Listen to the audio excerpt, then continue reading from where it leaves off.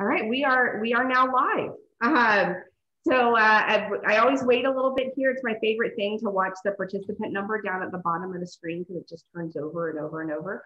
And you can give people time to log on. Welcome everyone. I'm glad you're back with us for the Staying Connected webinar this week. We have shifted gears this week to talk to our Canadian friends. I feel like I should say but I bet you get that all the time. To find out how they're doing, what's going on with their companies. I think we now saw that the border's not going to open now until the end of February. So we hope that one sticks and we don't push it any further. But really looking forward to our conversation today. As everyone's logging in, like you always do, put something in the chat and let us know where you're coming in from, or tell us hello. And right on cue, Amy from Drury. She's always the first, right? And Lori, thank you. I'm glad to see everyone coming in. Before I forget, Tour Operator Land is always our sponsor. And if you haven't worked with Betsy Cooper, you should totally do so. It's an amazing tool, and she will put her information in the chat so you can contact her. But as we're getting going, because I know that everyone's going to have a lot of questions, I want everyone to meet Nadine and Sash. And while I could introduce them, they're going to introduce themselves and their companies much better than I can. So ladies first, Nadine, tell us a little bit about your company, what your focuses are, and what you do. Great. Thank you so much, Sherry, for having me, and to Sash for letting me go first here. So Kensington Tours is headquartered out of Toronto, Ontario. We do have offices across the United States. We are a premium and luxury operator who service both direct clients as well as our agent community. We have over 600 itineraries that are offered across the globe, and really act as an inspiration to our clients for both our direct and agent community. And they deliver across four main pillars. To give you a brief overview of Kensington, we deliver on a privately guided experience led by local guides. We deliver personalized journeys, which means we are 100% customizable. So when a destination expert is connected with the client, any customer requests, we service to the Kensington standard. We offer 24/7 in destination support on each trip, as well as before and after the trip. And then of course, our destination expertise, as mentioned, our destination experts have been available throughout 2020 to answer the calls, offer support to our clients and agents. We also fall underneath the larger brand of Travel Edge, who services the luxury clients in both leisure and business. And with Kensington Tours, I lead the product and procurement initiatives. Awesome. Thank you for taking the time to be with us. And Sash, you're up. Tell us about what's going on with you. Well, thank you very much. Good morning, everyone. And thank you, Sherry, and nice to meet you, Nadine. So Short Trips is sort of, I would like to say, very different from most tour operators. We mainly are a bus tour company operating out of Toronto. We're based in Toronto as well. And the difference is that our market is primarily domestic, has been really from day one, since our goal always was to offer shorter trips. We didn't really get the international business. And I have to confess that over the years, we would look at this growth in international traffic coming into Canada, a market that we were basically missing out on since we had none of it.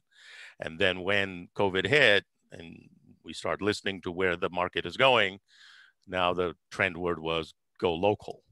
And that's a market that we've been serving for many years. So our focus is tours based out of Toronto. We're just a single location, and primarily going to the US and Canada. We did start adding in some international tours, I would say a few years ago. If you see the picture behind me, Iceland was one of our regulars. That's a Northern Lights picture. Nadine and I were admiring that when you were logging in earlier. Yeah. It's such a fabulous tour. So we're hoping, of course, to resume those. Actually, that was an interesting challenge, speaking as a travel provider, because we had a tour scheduled to leave on March the 16th this year, which was for us the beginning of spring break for schools. And that's, of course, when the lockdown started, and we ended up having basically a sold out busload of people getting stranded, and who weren't able to fly out because of the announcement that the Prime Minister made that said to all Canadians, don't travel. So that was an interesting challenge for us, as I'm sure many of the people on this call experienced. But anyway, so we do some international tours. Mainly so far, they've been to Europe, although we've done some to Costa Rica and, of course, Iceland. But by and large, all of our tours are either the US and Canada. And our rule of thumb typically has been, if we can drive there or we can fly there in North America, we'll plan a tour there. So well, thank you for the chance to do the I introduction. love that. It served you well. So tell me, you know, I think that one of the number one questions that we get from everyone on the call, so I'm just going to ask it for them, is, you know, what are you hearing from your clients right now? Obviously, we know what happened in 2020. We know we rescheduled things. We know we rebooked where we could. Are your clients, you know, is there consumer sentiment up? Are they looking to book now, or are they still in that inspirational, hey, this is where I want to go when I can? You want to take that, Nadine? You can go first for this one, Sash. I'll catch up. Yeah, go ahead, Sash. Okay, well, we've basically been shut down like everyone else since March of last year. We did have a little window to gauge customer sentiment in September as the COVID rates dropped in the summer last year. We were able to get some bus tours going. I think our first tour restarted on August the 29th, and we managed to go 5 weeks until October the 6th, when the Premier of Ontario made another announcement that said we're locking down again. But during those 5 weeks, we managed to get 12 tours out. All sold out, but I should clarify, sold out to us used to mean 55 passengers, and now it meant 24 because we were doing social distancing on the bus. So basically each passenger had their own window seat, no one next to them. And then we implemented a whole bunch of other policies to try to minimize the exposure and so on. But the point I was going to make was that from gauging customer sentiment, we didn't have to rely on anecdotal evidence or people sending us emails and words of encouragement. We actually saw it in action, that literally we had trips that we'd never done before, short day trips, except for one overnighter, which was our experiment to determine if people were comfortable staying in hotels. All the tours sold out, and they sold out within hours. I mean, we would put the trip up at 7 a.m. in the morning when the announcement would go out, and by 11 a.m. it was sold out, 24 people. We'd add a second date for the exact same trip, sold out by 4 o'clock in the afternoon. At a third date. So we ended up, as I said, doing 12 tours, which was a surprise. We hadn't expected that response. And the feeling from at least our passengers, who all tend to be local Southern Ontario passengers, was, thank God you're up and running. I couldn't wait. We had people who came on 6 out of the 12 tours. In fact, one lady did all 12.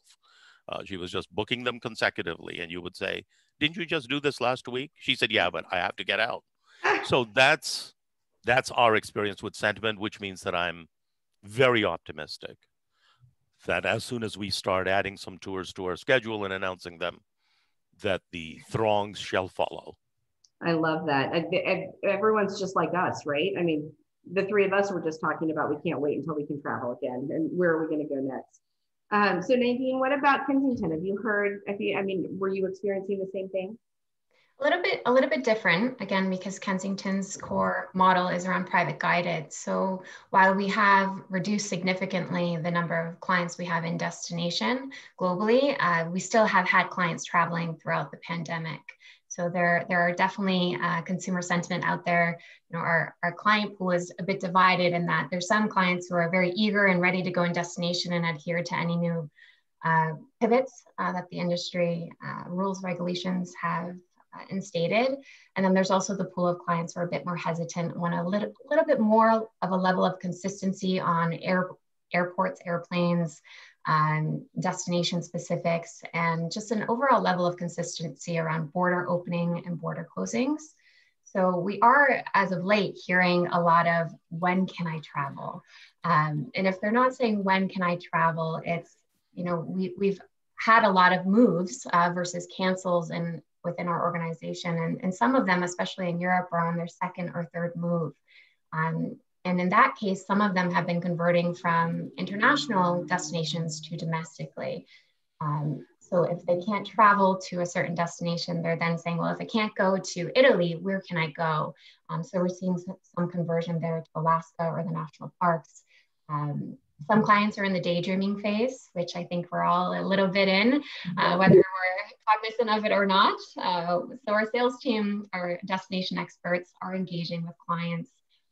We have, a whole pool of warm leads, and they're really ready to come to fruition and ready for the clients to travel when borders do open, and that level of consistency is instated. That's great. So one thing that we heard, and Sash mentioned this, and Nadine, you did as well. When you were explaining what your company did, Sash, and everything that was going on, and you were looking at international, you were like, oh, well, everyone's going local. So that's what we do. So did you find yourself knowing that, hey, I'm going to try to do some domestic tours, or where I have offices, that we can get people going? Did you find yourself reaching out regionally, to the community, to, how did you build up that product locally that maybe, wasn't top of mind, but we're doing other things? That's an interesting question, because some of the tours that we did end up experimenting with in September were actually very new to us. And what influenced us was we were trying to keep the tour simple. We just didn't know enough about COVID, didn't know how complex we should make the tours. So we had just a simple tour, and literally it was a day trip to take you apple picking. Essentially all it was, with a guided hike through one of our provincial parks. That was the entire tour. Normally we try to build in additional things. We try to build in a lunch. We try to build in something else, but that was it. No lunch included. We stopped at one of the venues which accommodates buses on our way there, and people were on their own. Again, because of the issue around COVID and dining and social distancing and trying to organize lunches or dinners. But anyway, the response was, love the simple tour. I want to go somewhere, anywhere. And I don't want to go away for a long period of time. And I don't want to do an overnight. So we let that guide our tour planning, which meant, in answer to your question, Sherry, yes, we did have to reach out to venues we might not have spoken to before.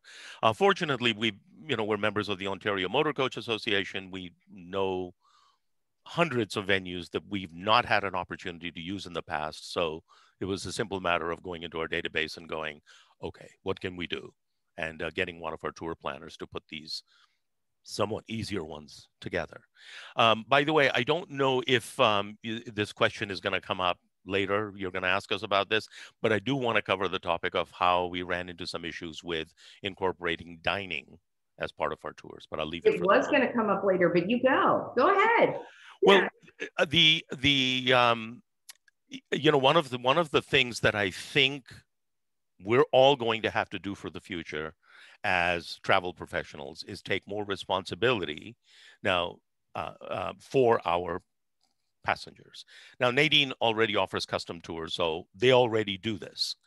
We traditionally don't. We're a bus tour company. We put together a tour. And so when we communicate to a supplier, in this case specifically, I'm talking about dining establishments, be they banquet halls or restaurants, we would typically in the past have said, okay, we've got 2 buses coming in, need to feed 110 people plus our 2 drivers and 2 tour guides. Let's discuss the menu. And then we discussed the menu. We'd make sure there was an adequate selection. And we went a little bit further, and we would ask about room layout so we could figure out whether there was bottlenecking, for example, at the buffet tables. Sure. Now the buffets are gone. But the thing that we ran into was on one of the trips that we did in September, we had 26 people, 24 plus our guide and driver. And we went to all this trouble to do screening. We did temperature checks. We made them use sanitizer. They had to wear face masks on the bus at all times. There had to be the seating.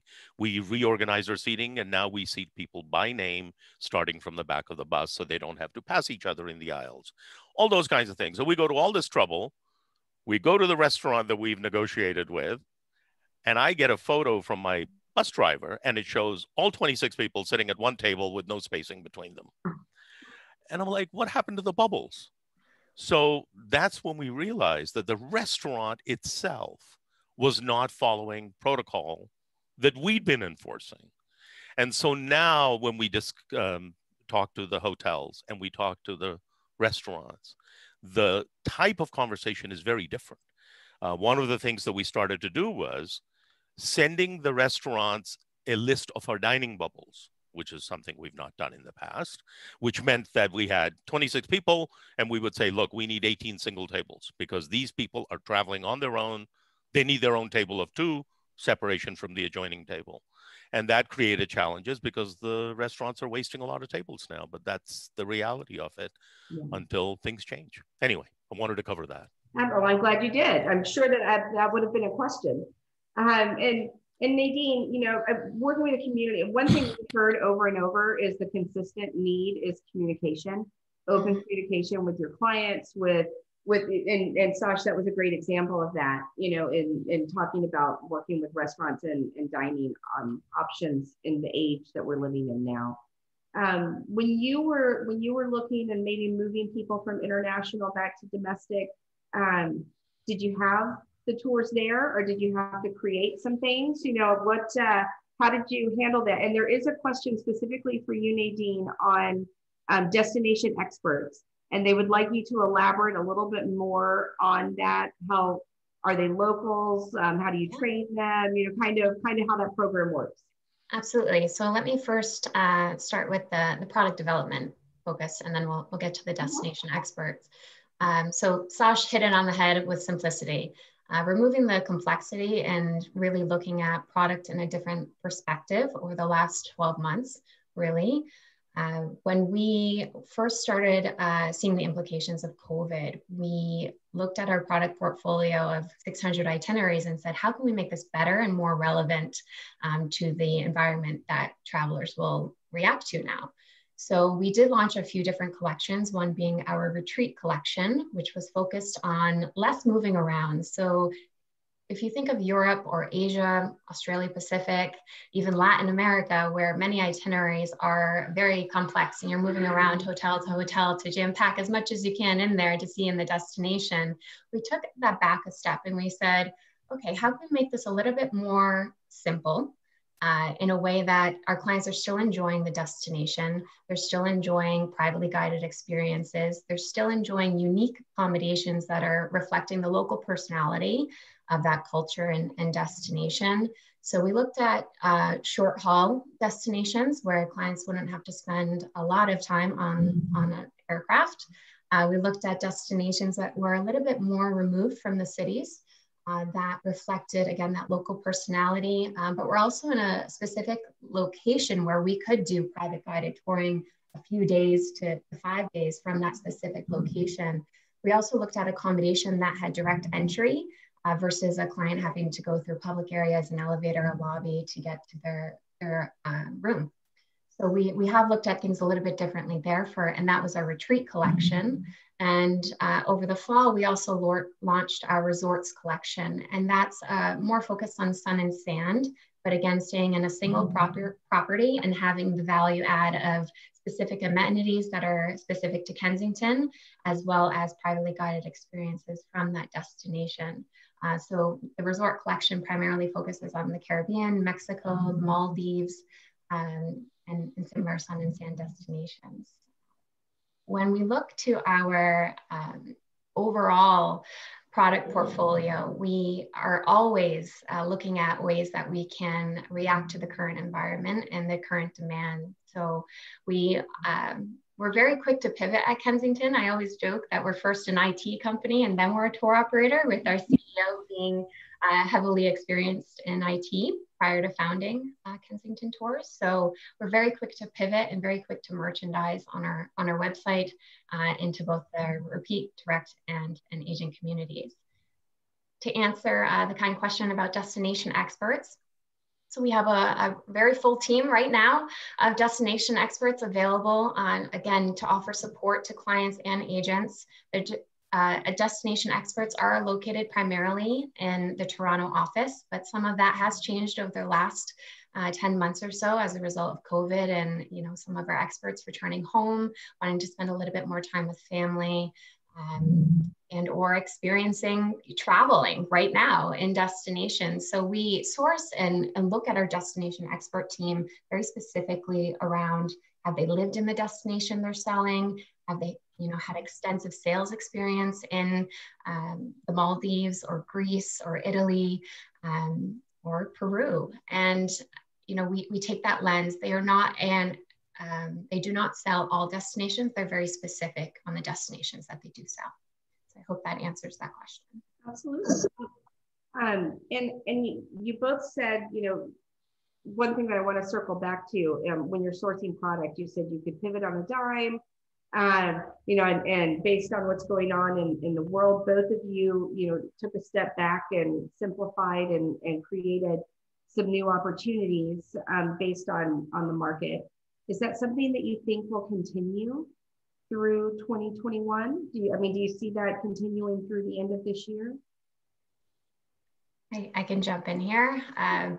Pivoting is part of our core value as an organization. So I very much think it will continue. Each week we meet as an executive team and with our leadership team to evaluate the consumer sentiment, what we're hearing from clients, because our destination experts are, again, engaging with them weekly, whether they want to move, cancel, or switch destinations, or simply receive an update on their selected destination. So we meet weekly to pivot and to review our merchandising strategy and what makes the most sense going forward. As we all know, every day is a new day, and it seems like new news is coming at us and new regulations. So we try to evaluate that as much as we can. So I very much think it will go into 2022 and frankly, the recovery into 2023 probably. Sash, do you agree with that? Yeah, I'd agree. Pardon me. Yeah, I agree with that. You know, historically, we've tried to add a lot of value to our tours, which in our minds meant lots of things. But of course, inherently, that makes it a little bit more complex. And I totally see that happening, that we're, as a result of having learned from this experience, that our simpler tours will continue, but the others will come back. I mean, there is a segment of the population that wants to be on the go all the time and wants to do as much as possible. And then there is obviously a segment that we weren't reaching as effectively as we might have done, which wanted just something simple. Just let me get out there for a day or two or three. So yeah, I see it continuing. So with that, I would be remiss if I didn't put on my old DMO hat and ask if you were looking for new product, knowing that it's going to move into 22, 21, 22, possibly 23.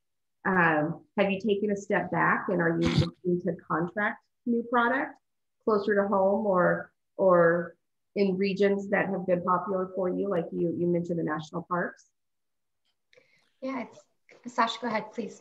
I was going to say that we, because our market is very different in that it's local, these are regulars for us. They come repeatedly. We've got passengers, actually more than one, a few of them, who've done over 150 tours with us over the years. So it's a very high repeat rate. We did run a little experiment a few years ago to determine what repeat rate means. And the yardstick that we used was if someone came on their first tour and then came back within 12 months, that to us was a repeat. And it was upwards of over 80%, 85%. I mean, it was spectacular. But what that meant is the complaint that we most often get, and nice complaint, is, well, I've already done all your tours. Don't you have anything new? You're constantly looking for new products. Yeah. That's what you're telling me. Our corporate ethos has always been, we're always developing tours. Now, We're small. We typically in a year will do about 200 tours. Historically, it's been about 100 in Canada and 100 to the US. But year over year, 40, 50% of those tours are brand new to us. So we're constantly looking for new suppliers, new markets, new destinations. Absolutely. It's just an ongoing process for us. That is music to everyone on this call's ears. And Nadine, what about you? Yeah, it's a great question. And I have to go back to who we are at the core of our business. And we are a company that deals in facts. So we are led by demand, and saying that, you know, demand is not what it used to be. So we have to do a bit more of forecasting right now. And I think we were in a really good position in 2019, fortunately so, to have launched our closer to home North America product. So we did launch in 2019, the United States and Canada in a privately guided, customizable way. So it was frankly a good time because we have seen a shift in demand to Alaska National Park, some of our more nature focused and open landscape focused destinations. So in that regard, we are continuously looking at expanding product and destinations specific to North America, where we anticipate demand going forward. Awesome. You know, the next question that we're going to get is, can I get your contact information? So I'll just take that one now and say we will share contact information, so you can reach out to both Sash and Nadine. I did want to just add, make one other observation. Yeah. Sorry, Sherry. No, go ahead. But something that Nadine said made me realize it. One of the questions we occasionally get asked is, do you do surveys? Do you reach out to your customer base to gauge whether there's interest or sentiment? Now, unlike Nadine, your tours, which are obviously more expensive than the kind of typical fare that we offer, we have never, ever done a single poll survey to our client base, ever. The way we work is, we're doing a bus tour, we're going to experiment. So a DMO will come to us and go, look, have you ever thought about coming to Savannah, for example? We'll go, no, I've never been to Savannah. All right, maybe we'll go down there, maybe we won't. Maybe we'll just rely on the DMO providing us with the right contacts to give us a comfort level. We'll put together a 4-day trip to Savannah and throw it out there and see what the response is like. So our market research is actually done by experimenting, as opposed to, well, only because the cost factor is substantially lower, right? I mean, if I have to experiment with a tour, a 3-day tour, which can ultimately be canceled, then we'll cancel it. Having said that, I want you to know we've never canceled a tour due to low signups, ever. Never happened.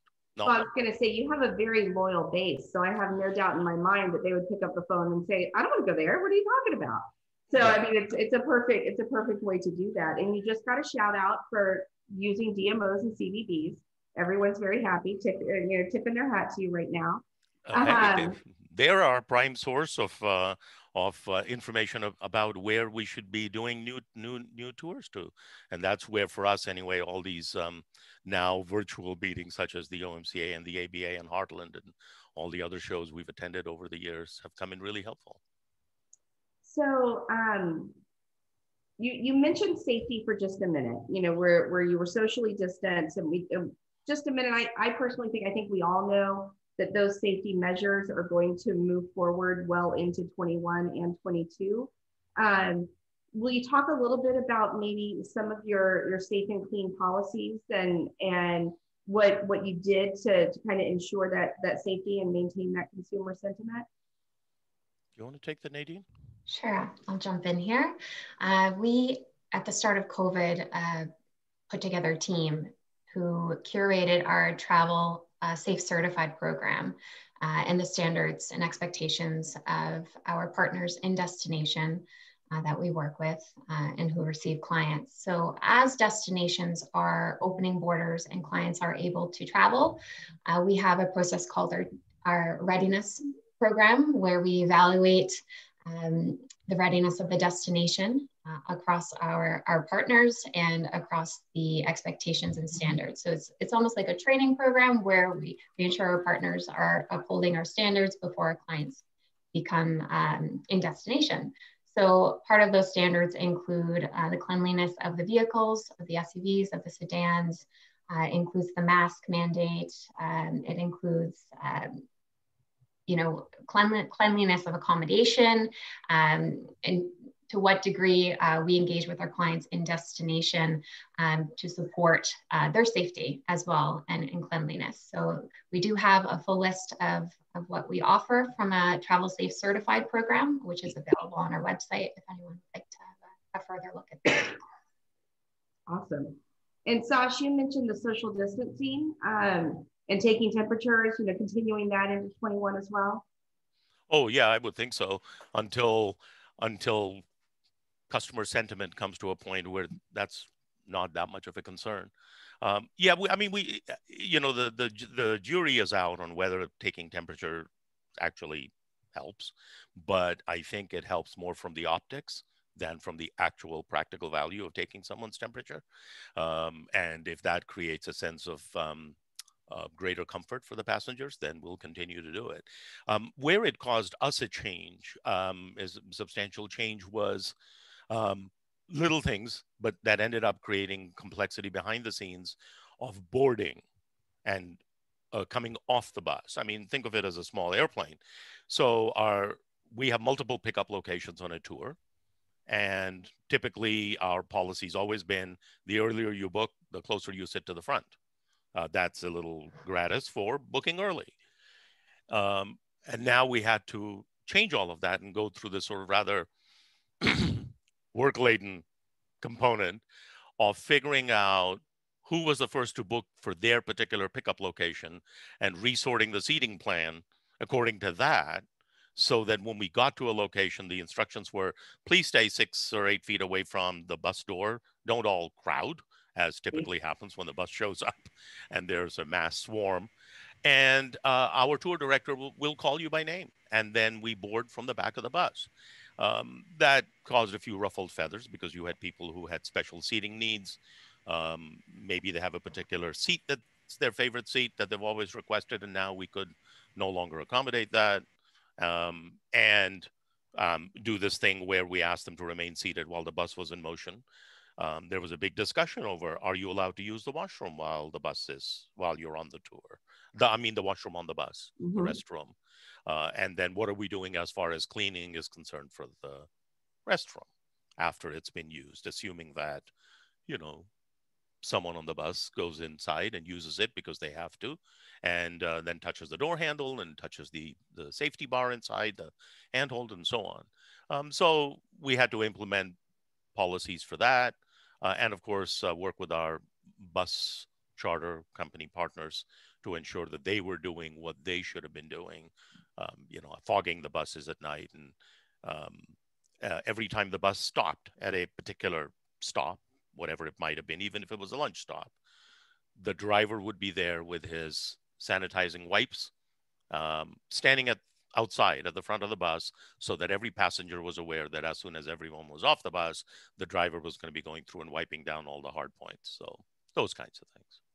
Sash, I can definitely appreciate where you come from. Coming from the group side of business prior to Kensington, it's the level of complexity, I think, on the bus side is very, I would say, almost more complex than the private guided, because we, again, only have that small travel bubble. So I definitely appreciate what the level of complexity and safety and standards.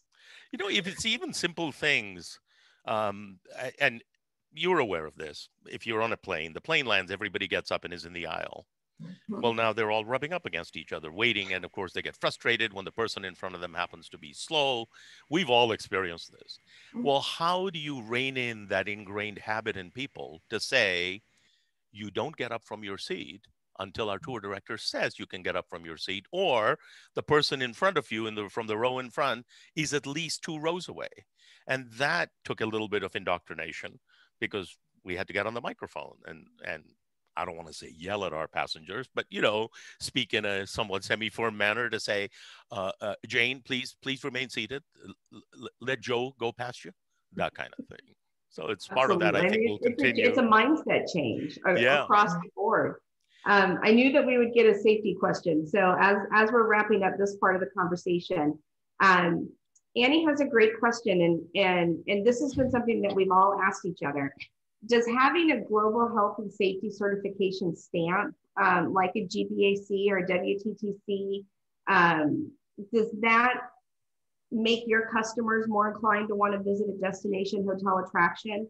You know, are you looking for something like that when you're looking for a destination or a hotel or attraction, some type of safety certification that you can market to people?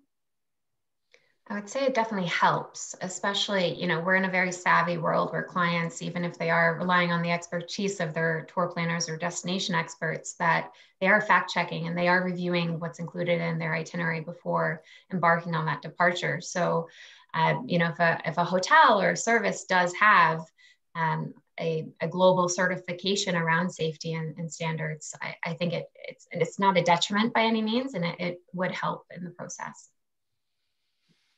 I'd agree with that. Although what we've been doing is not so much relying on whether someone has a safety stamp, but with all of our suppliers now, we are asking them to send us directly their protocols. And then we're evaluating them. So in a sense, we're doing our own version, if you will, of would we give these people a safety stamp? Does it meet with our criteria? In our case, of course, it affects things like when luggage comes off the bus, who's handling the luggage? I mean, it's simple things like that. Who's delivering it to the rooms? What protocols are they following to deliver them? Are they wearing gloves? Are they wearing masks? Those kinds of things, which, you know, you see a safety stamp and maybe that covers that particular supplier from a, you know, a overall perspective. But we're down at the nuts and bolts on the ground trying to ensure that our passengers are aware that we've done the due diligence on their behalf. I love that. One of the questions, and Sash, I think you'll take this one because it's specific to motor coach. Lisa was curious as to if the Canadian government had any bailouts that helped the motor coach industry. I'm sorry, could you just repeat that, Sherry? You cut out a little bit. Yes, because I was coughing. I'm so sorry. Lisa was curious as to if the Canadian government had any bailouts, provided any funds to assist with the motor coach industry during the heart of what's going on right now. I'm not aware of anything specifically directed at the motor coach industry, but the federal government has had its employment. I don't even know what's officially called. Nadine, you might remember what it's called. But anyway, it's a plan that compensates all employers for a percentage of their salaries for their employees if they retain their employees. And that's obviously been quite instrumental for everyone in the travel business. But I'm not aware of anything specific for the motor coach industry. And I think it's something that ABA and ONCA have been partnering together on, Buses Move America. And I think I say this all the time. I love what ABA is doing. You can go to their website or Buses Move America, and you can find out how you can help and representatives you can talk to kind of move that conversation forward as we start the conversation now, at least in the US with a new political regime in place. Well, I know that, we're members of the ABA, and I know that over the last year, we've been getting those emails from Pete Pantuso from ABA, keeping us up to date. Now, a lot of that doesn't directly apply to us, obviously. And I know that the motor coach sector in the U.S. didn't really get any bailouts under the past administration, but one hopes that perhaps it'll change now. So I'm going to call Robert Graff out real quick because I can, and he's going to laugh when I say that because I know him, so I can call him out. You started a question, my friend, but you didn't finish the question. So go back to Q&A and type in the rest of your question as you're thinking about it, and we will get to it, I promise. So I want to switch to marketing. We've talked a lot about the safety and a lot about sales and how your clients are feeling. What are you doing marketing right now? I mean, we all want to know when it's time to actively sell, and we don't want to hit you with tons of phone calls if you don't want to get them right now. But are you actively selling? I know, Sash, you clearly were, in October, last year. Are you doing that now? Have you moved into that sales side of things for 2021? For us, not at all. Okay. We have sent out, I think, a grand total of 2 emails to our entire mailing list, thanking them for their support. We do get words of encouragement. We get emails from passengers telling us that they can't wait to get going again. But beyond that, no, we haven't done anything, just because the marketing for us is actually coming up with product that people can book. And of course, the big thing is, well, I don't know when to schedule it for. I mean, do I take a chance and then schedule and cancel and postpone and go through all that effort? So we were just biding our time before we start up with our marketing efforts again. Once we have a clearer vision of timing more than anything else on Sure. when we can put some product up. Okay. It's a great question around marketing. And again, I think we've been very fortunate to be in a position where we have continued marketing throughout the pandemic. And whether it be for clients who are having that shorter booking window of 30 days in or a week in, or if they're being more inspirational and looking towards 2022 for potential travel, or even 2023. So we have remained very much engaged with our repeat direct and agent channels. And we do this through weekly newsletters promoting relevant product to COVID environment. We do it for both our direct and our agents. And then we also have Why I Love webinars weekly, in which our destination experts are hosting and explaining, what it's like to travel in Namibia, what it could be like now to travel in Namibia. So bringing a bit of the now into it. We also, over the past 12 months have launched a new brochure on our website. So that's available if you'd like to have a look there. And we're actively selling, and we are engaging with our tourism board partners. We have a marketing partnership team in place where we are focusing in on marketing opportunities to promote destinations, either again for immediate travel or future travel. So marketing has been a primary focus, I would say, for us. Again, a little bit different because we have that clientele that is able to travel now and doesn't have as much restrictions around the group size. So. Perfect. And thank you for saying that you had that marketing opportunity, because that was going to be my next question on how people could get involved in that. But I do anticipate a question on your Why I Love webinars and trainings, and if anyone could get involved in those. Absolutely. I would say, one thing we've learned from the past 10 months is that nothing is off the table. So, if there is an opportunity or something that sparks in your mind that we could partner on, I think we're very much looking at an innovative, fresh set of eyes on how we could look at destinations and the promotion of certain destinations and locales going forward. So there's a few different ways that we can engage on webinars. Generally, the Why I Loves have historically been led and promoted by our destination experts and marketing team. But we also have the opportunity for internal webinars to further educate our sales team and engage them on any up and coming services, as Sash referred to, anything that's new or engaging, or again, suited for the new COVID environment, as well as what is it like to travel in these destinations now, which I think is really pertinent information for them. Absolutely. So Robert came on strong. He didn't finish a question, and now he has 3 of them in here. That's why we love you, Robert. And the question really has to do with what we were talking about with some of the changes and safety procedures that you've put in place. Does that make your price point change? Going from 50 people on a bus to 25 people on a bus, or, and obviously each thing that you add costs money, so has that affected your price point, and how does that affect your consumers? Are they expecting it because they know it's going to cost more, or are they expecting you to keep that bottom price? It impacted our pricing substantially. Not so much the added expenses. We absorbed all of those because really, in the grand scheme of things, extra sanitizing wipes and whatever sanitizing gel is not is not by itself a big cost component. But the biggest impact to us was simply the reduction in capacity, Right. because now there are fixed costs for the bus, the driver, the tour guides. There's a lot of fixed cost components, and those now we have to distribute over 24 instead of 55. So clearly caused a substantial jump. We absorbed a lot of it to try to prevent the cost going up to, stratospheric heights where no one would come on the tour.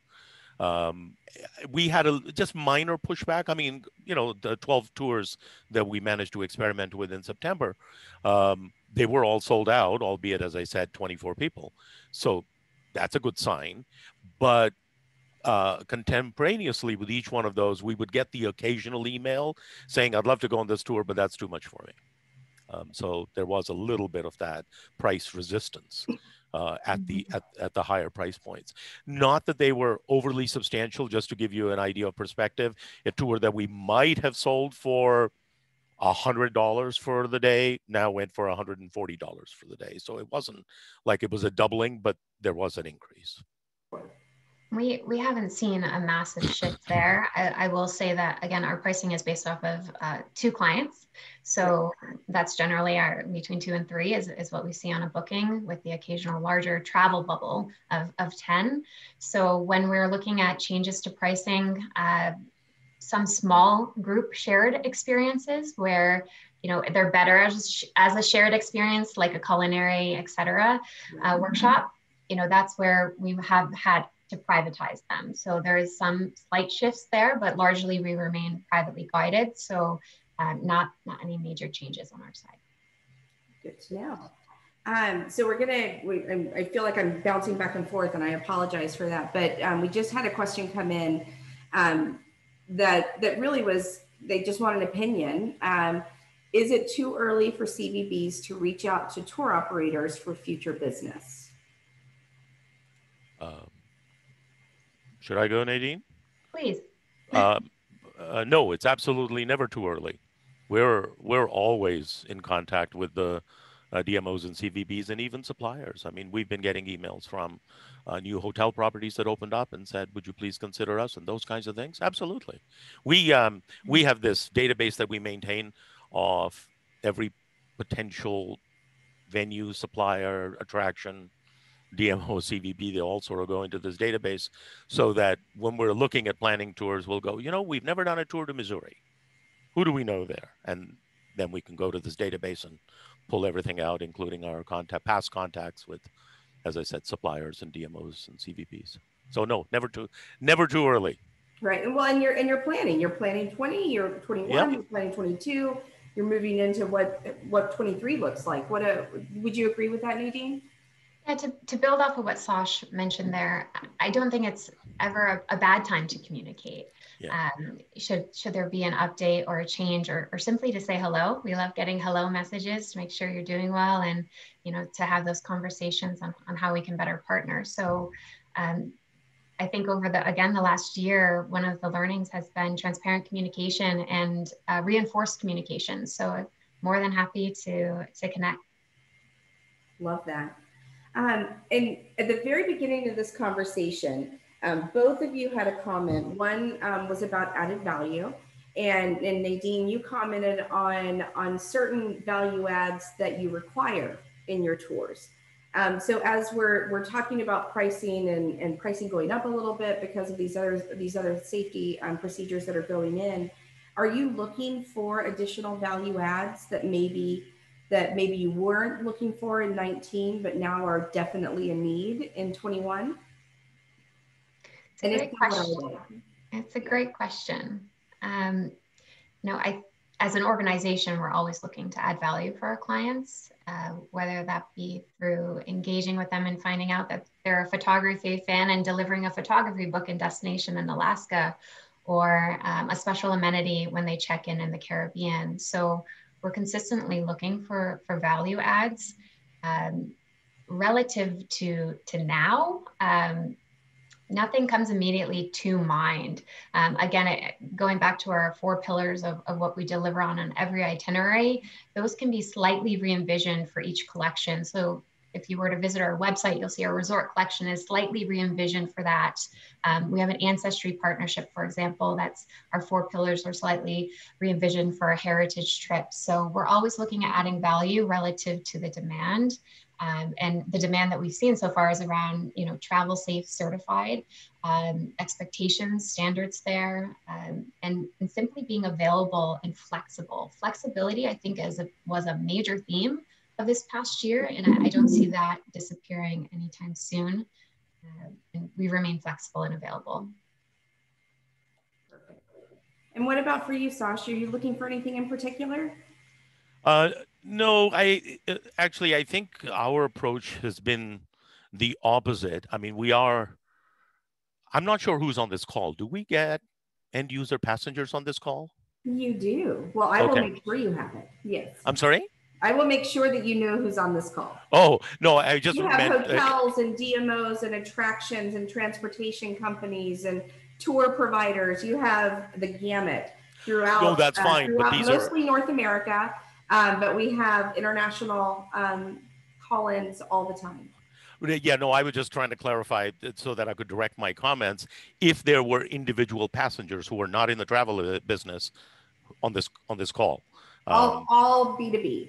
Okay, so our approach to this value add has actually been somewhat the opposite, which is everyone in the industry is impacted. For example, when we are looking at hotel contracts, hotels typically will provide one comp for X number of rooms.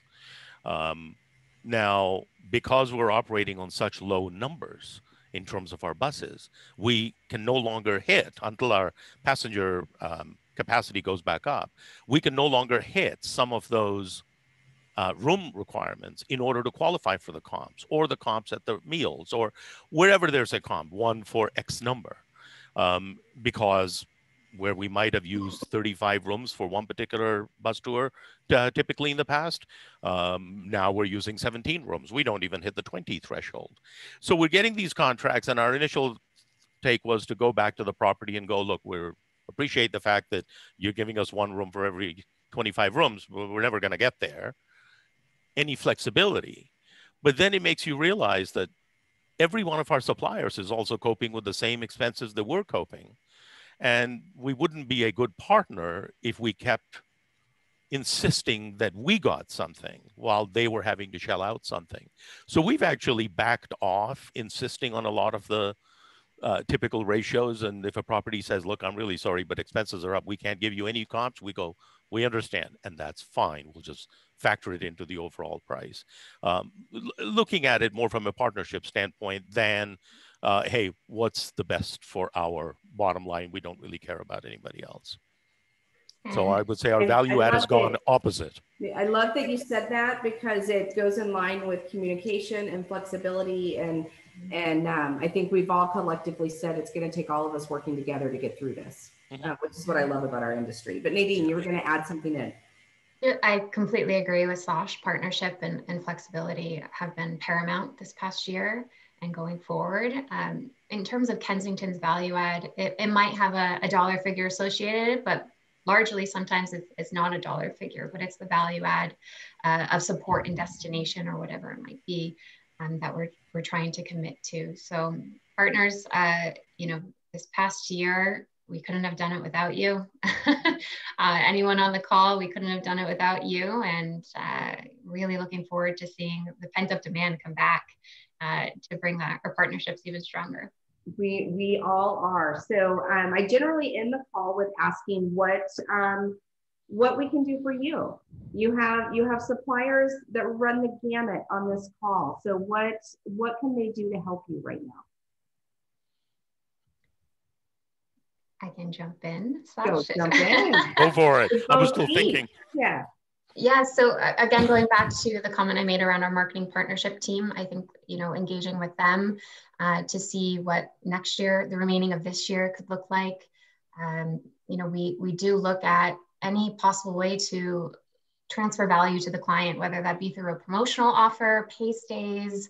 I know hotels are looking at their inventory and looking at their strategies, and if we can better partner on that and promote that in direct partnership with you.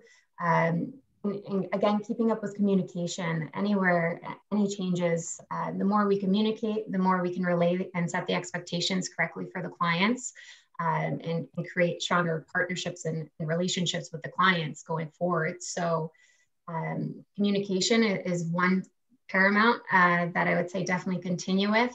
And in terms of training, going forward, if there are new services, if you do have presentations, anything concrete that we can fall back on as a training material to share with the sales team, to further educate them, and any other innovative marketing ideas that you might have that we might not have experienced or put forth yet. We're very open to ideas. Love that. Sash? I would say don't be strangers. It will eventually come back, and we'd love to hear from you. That's pretty much all I can say, and look forward to continuing our relationships and developing new ones and getting the show on the road. Fingers crossed, right? So you said show. So speaking of getting the show on the road, I'm going to take the opportunity and ask what Connect Travel can do for you. What can, and anyone on the call, email me. You guys all have my email. What can Connect Travel as a show provider do for operators out there? What can we do for you? What can we do for the suppliers? How can we help? I stumped them. That's a good, you stumped me. I'm trying to think of what Connect Travel can do. I mean, obviously you've got the connections to all these, as we said already, suppliers, DMOs, at least from our perspective, and CVBs and so on, and facilitate more of these. I mean, if anything else, I know that you're zoomed out. And what was it? Zoom exhaustion, I think, Nadine. Right? But this Zoom fatigue. Zoom fatigue. That was the phrase. I know, Sherry, that you're suffering from Zoom fatigue, but that Nadine's words. I happen to concur. Throwing me under the bus, Sash. No. I totally concur with that. But things like this is what lends some energy when you're sitting there in your office going, well, where's the passenger traffic coming from, and where are my tour operator partners? And it's this. Now I make it a habit of reaching out to some of our partners. I initiate it just to say, so how are you doing in your particular neck of the woods? And I find those calls actually more helpful for me than they may be for the supplier that I'm reaching out to. But I found that very helpful, just to create a sense of some normalcy that these people are still there. The challenge for us has been the huge turnover in staffing. You reach out to try one of the suppliers, and well, that person's no longer there, unfortunately, because of the furloughing and whatever else. So it's been a lot of re-educating new contacts. We did find, this is just an observation, that our primary contacts are now at much more senior levels, I guess, as the people we typically dealt with have been thinned out a little bit. So everyone's definitely working double duty, that's for sure. Yeah. And so where in the past we might have dealt with, the group tour people, now all of a sudden we're dealing with the general manager or someone even higher at some corporate umbrella office somewhere. It's been interesting. But that's all I can say. Connect Travel, keep us connected. Isn't that? And we plan to do that. I love this part of the week because this is interaction. We would have seen everyone last year. We would have seen everyone 4 or 5 times at shows, month after month, and calls like this allow us to stay connected. Right. Kind of cheesy because it's the name of the webinar, but it does allow us to stay connected. So we will keep doing them as long as there is a need. So I appreciate you taking the time to be with us today. The conversation was amazing. It's already 2 o'clock.